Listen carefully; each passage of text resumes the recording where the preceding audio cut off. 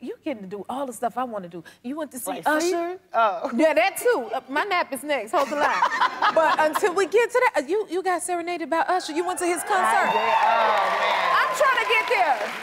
I need my song. You gotta too, go. Usher. You have to go.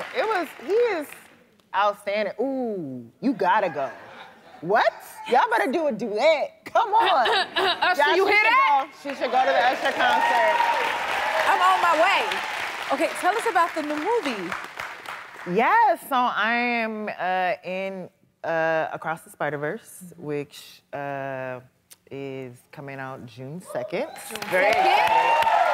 And it was a dream come true for me because I've been a Spider-Man fan since the 3rd grade. So when I got cast and the little announcement came out, my family was hitting me up like, I know you died, I know you.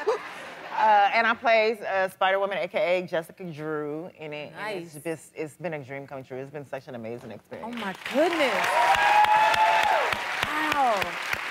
It's animation in the movie. That's amazing. Now, that's a dream of mine to do more animation. What was it like? Did you enjoy doing the voiceover work and stuff? Well, yeah, I know you've done it too, but it's like kind of isolating a little bit. Yeah. Like when I used to watch cartoons growing up, I always thought that they were all in the room doing the voices together and, you know, like actual acting and playing off of each other. But you are mostly doing the work by yourself and with the directors. So I got to work with Lord and Miller, and they're just so phenomenally creative and incredible, and you just get to see them be funny in real time when they're feeding you stuff. And then I did get to work with Haley for a session, and that was the first time I got to play off of someone. But it's a unique experience, and you gotta really be on your game. Wow. Yeah.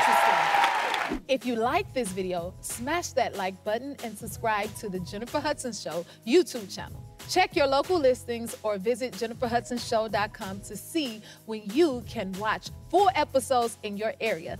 And don't forget to sign up for the newsletter.